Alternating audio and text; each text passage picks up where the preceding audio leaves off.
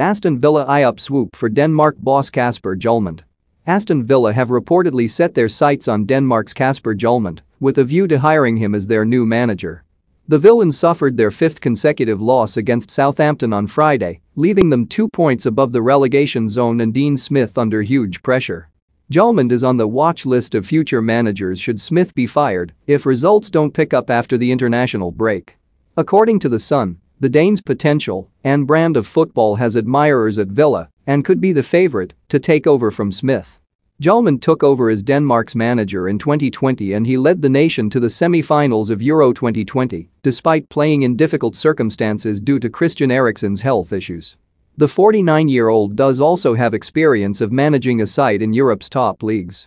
He had a short spell as manager of German side Mainz after succeeding Thomas Tuchel in May 2014.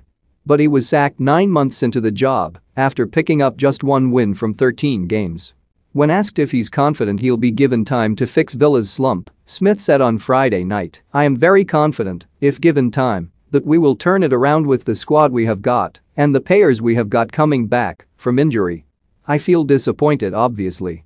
I think we have got a strong squad here, at the moment we are struggling a little with injuries. 5 defeats seems to have come from nowhere a little bit. There have been some tight games, poor decisions go against us, but the lads left everything out there today and you can see their support and how they wanted to get a result today." Friday's result has left Villa 15th, 2 points above the relegations. They will take on Brighton after the upcoming international break.